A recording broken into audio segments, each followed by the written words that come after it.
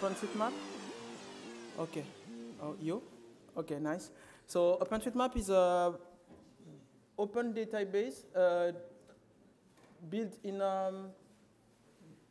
2004 by Steve Coast in UK, and he was very angry because he not have open data from the government. So he decided to bootstrap a project to build a geographical database. So since 2004, so next year we will have our 10th birthday. So what you are seeing here is the work of more than 1.5 million people's or accounts around the world of people who are just drawing the maps by hand and with some big imports of open data from government and some firms. So here is Avenue des Champs-Élysées in Paris.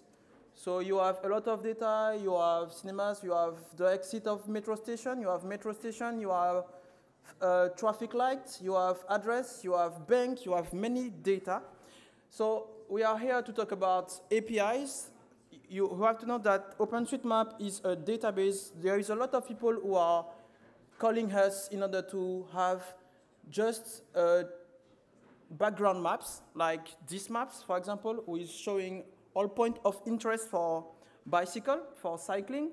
You have also transport map, who is background maps for all transport around you. You have a tile rendering from MapQuest with a film from AOL. Was a famous film called before Google Maps. And we have a humanitarian rendering who is built in France and hosting in France in order to help HOT with the humanitarian OpenStreetMap team to help some people in Philippines, for example, today, or Haiti, or many countries who have some troubles. So we are here to talk about APIs. You must know that all the data, all the documentation, all information you need about OpenStreetMap is on our wiki. So if you need information about our API, who is REST API, but who allow you that read but also write in our database, you have all the details here of the capabilities of the APIs, of our APIs. So you have all the requests and posts and so on. But last year, I talked about this API, and this API have a little problem that it has some restriction.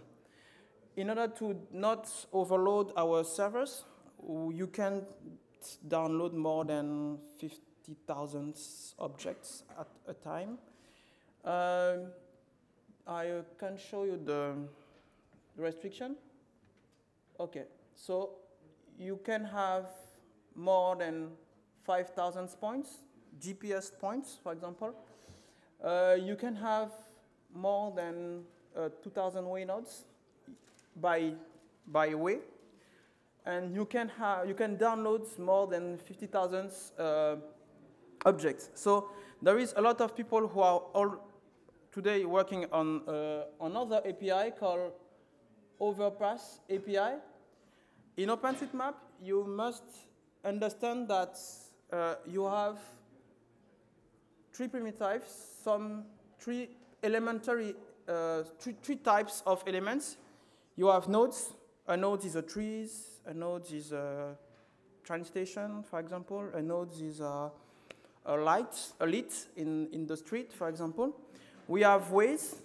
Ways is street, is building. We don't have the concept of polygons in OpenStreetMap because it is a key value database. If you want to draw a polygon, draw a forest, for example, you just draw a line, a closed line, and you just have a key called natural and the value forest. And this is your forest, the polygon of your forest.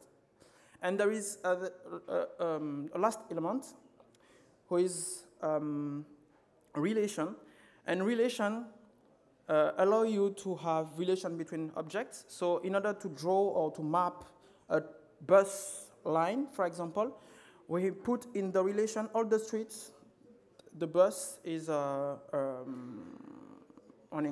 For example, we put also the bus stops and the network of the operator and so on. So what you are seeing here is just one request on one node, and this node is a train station from Transilien called Musée d'Orsay, and you have all the details of this node here.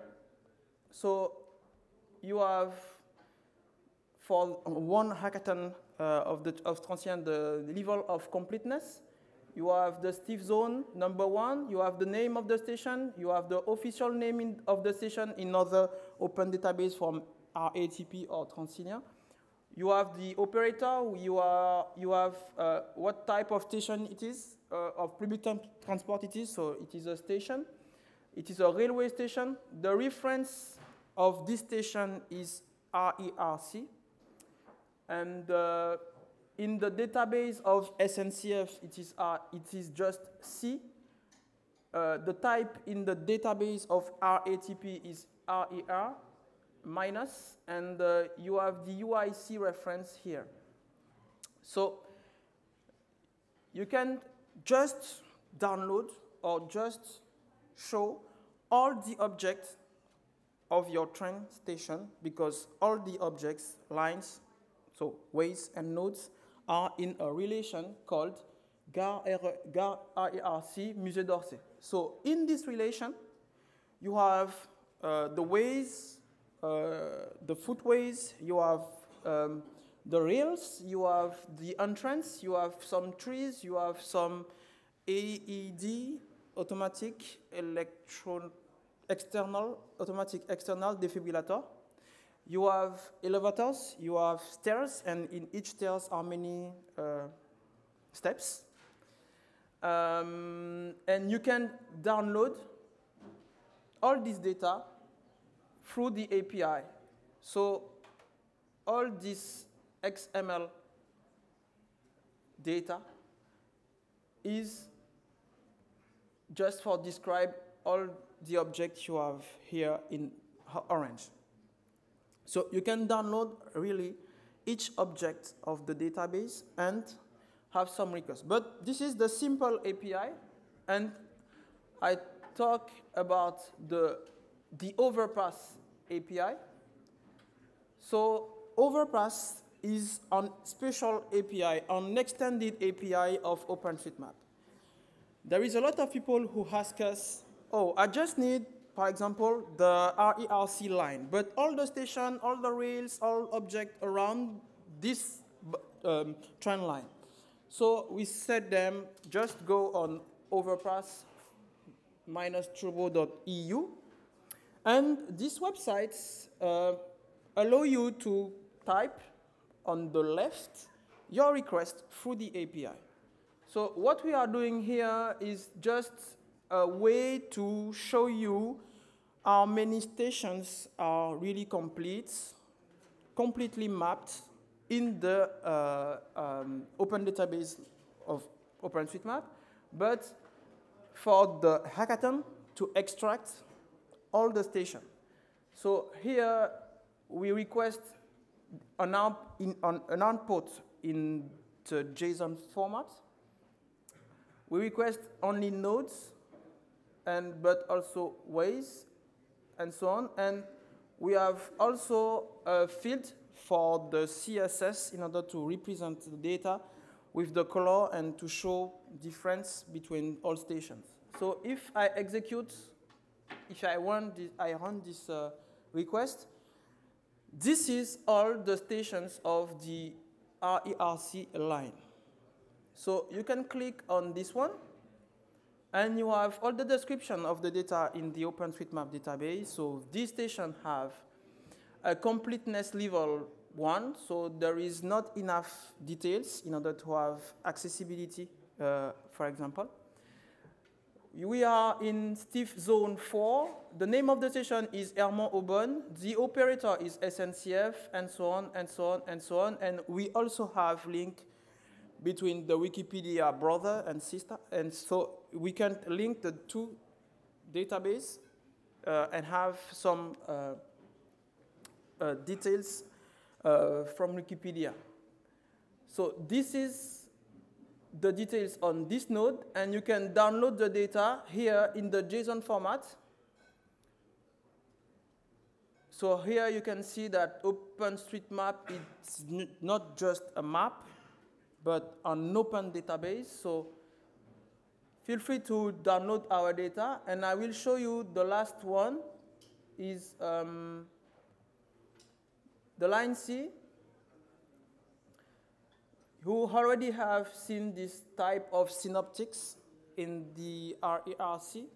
So we can now automatically generate this type of synoptics from the relation. So you have all the stations, and we have a web service that allow you to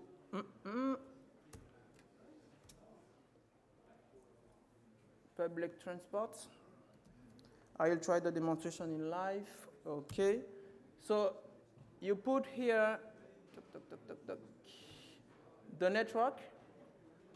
We put RER, the line number C, the operator SNCF, and I can generate this synoptics. It's not just map.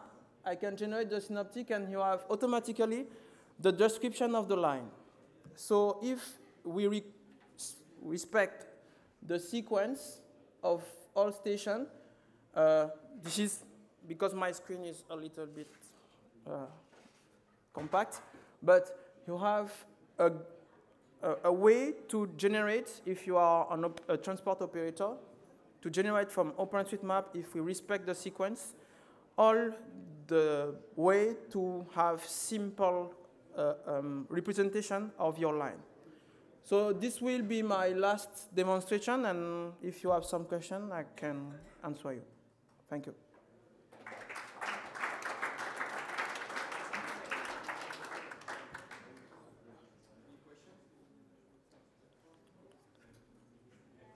Nice.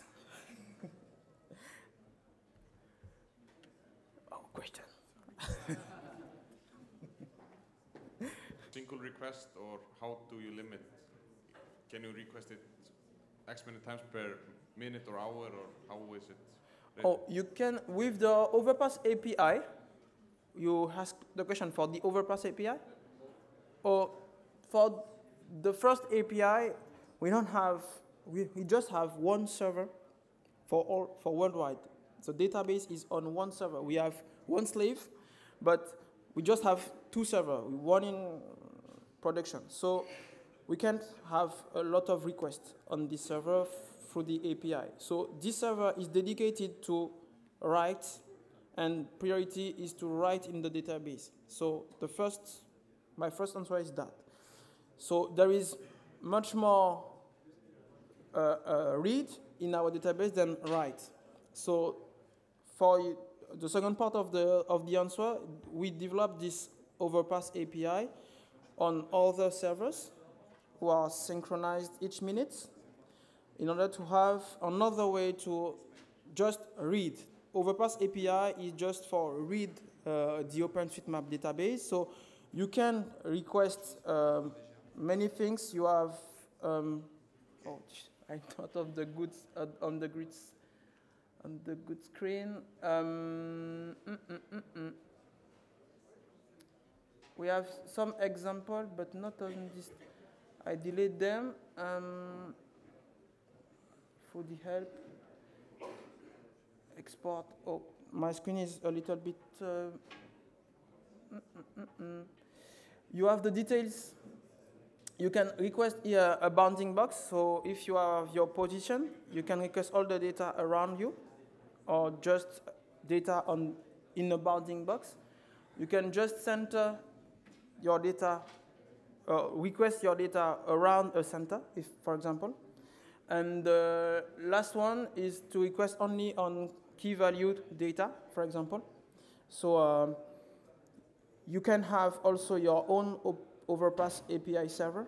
So you can download on GitHub all the sources and build your own API on your own territories. For example, your own countries, your own thematics. You can't have only streets and not trees, for example.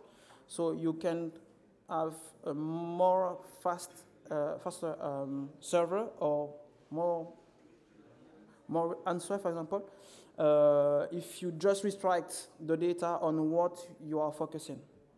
If you just want POI, for example, just download the data, the POI data in OpenStreetMap. Okay? Yeah, I have a question on Overpass here.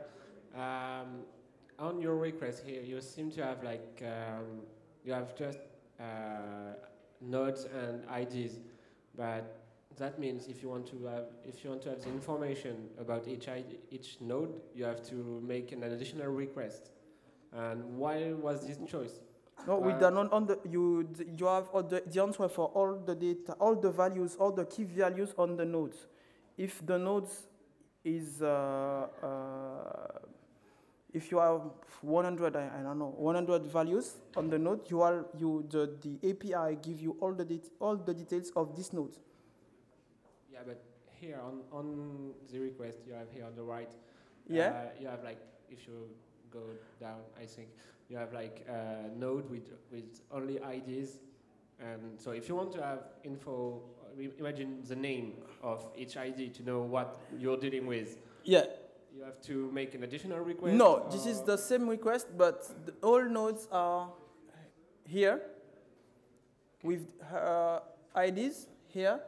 On OpenStreetMap files, you have description of all nodes, afterwards always, and afterwards all relation. So on the request here, for example, all the IDs you see here are described upper. So this is just a sequence which will just tell you in which order these nodes appears in the database. It is really, really important, because if you have streets in one way, you have the way you run in these streets. And if you don't have this key value one way, for example, you can run in the two ways. So it is really important for us to have this sequence, but this node is described upper. And afterwards, you can have relation. I don't think there is relation, but no, there is no relation. I meant about those nodes. Yes? They are described upstairs. Great. Okay. This is relation. Okay, great. This is a relation at the bottom of the files. Any question? Nice. Thank you for attention.